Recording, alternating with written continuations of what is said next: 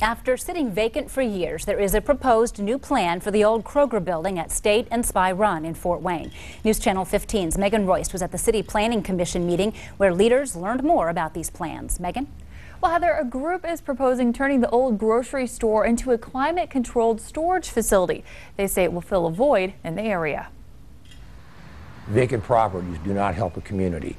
Properties that are filled with vibrant businesses, that's what a community wants. The City Planning Commission was happy to hear a group in Fort Wayne wants to revitalize the old Kroger building on State Boulevard and Spy Run. They've got plans of turning it into a climate-controlled storage facility. It just seems like a logical choice. The project manager for Uptown Storage says the nearest storage unit for folks living in the area is on Coliseum Boulevard. Although the idea may seem strange to some, the vice president of the Planning Commission says he's seen it done elsewhere in Indiana. Climate-controlled storage is important, and it is used because it's being used down there, and I'm sure it'll be used here in Fort Wayne. The old Kroger building only takes up a small portion of the lot. Developers tell me they'd also like to put a gas station here. We have been approached by a gas station convenience store to go on the corner.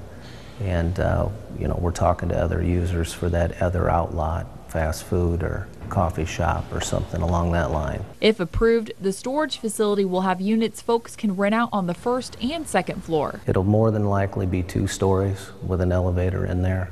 There'll be storage lockers on the first floor and storage lockers on the second floor, all ranging from 5x5s to 10x10s, 20x20 storage units. The project manager hopes to learn whether or not the plan for the storage facility will be approved sometime next week. Heather?